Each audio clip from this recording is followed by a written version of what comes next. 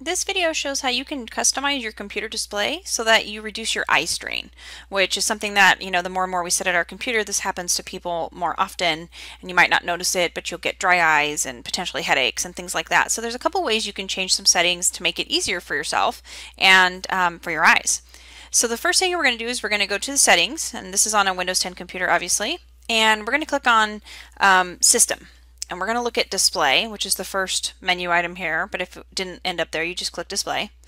And there's a night light setting. So you can set the night light settings, and if I change it, this is basically more and more blue light, which is what bothers your eyes. And then this is going to get unusable in my opinion, but basically the idea is to have warmer colors, and the warmer colors don't bother your eyes as much. So the more you can stand having it a little bit to the warmer side, especially at night, the better off it's supposed to be for your eyes. So you can schedule the night light. It's for certain times, right? So you can set when you want those hours to be, or you can just turn it kind of on, say turn on now, and it'll go back to that warmer color. I try to leave it on all the time for myself personally. I have light colored eyes, and it's something that the really bright light seems to really bother my eyes. I know a lot of people who never have issues with it, but if that's something that bothers you, this might be something you'd want to consider. The second thing you're going to want to do is I'm going to go back to the home for settings, and you're going to go to personalization, and there's a whole different thing here as well.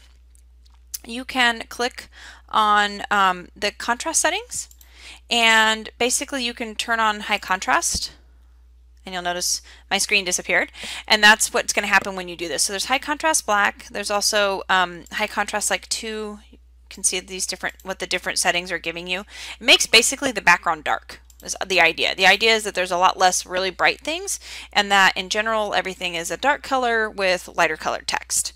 So you can definitely do those settings. There's different little customizations you can do here, like you can change these as well, like say this is too bright for you, so you could change the text. So here's what it was, here's what it's going to, and you just click done, and it changes that automatically.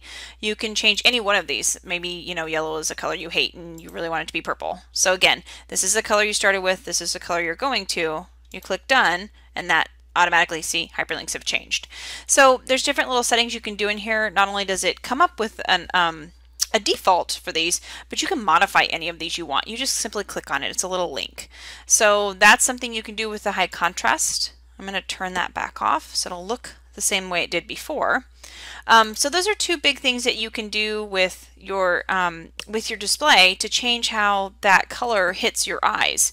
So basically there's the night light that you can set to have to come on anytime you want, like say basically at 7 o'clock at night I want it to stop being that bright, and then in the morning time, when I first come back to my desk, obviously I want it to be brighter again. So you can set those hours like I showed you before, and then secondly you can turn on high contrast, and that's going to take all the light colors and make them dark, and take the dark colors and make them light. So you'll end up with, instead of black text on white, you're going to end up with a lighter color text on a black background. And those are two really easy ways to reduce the colors and the contrast of your screen, or basically the coloring, so that you drop the blue light that it gets emitted, and it can help prevent eye strain.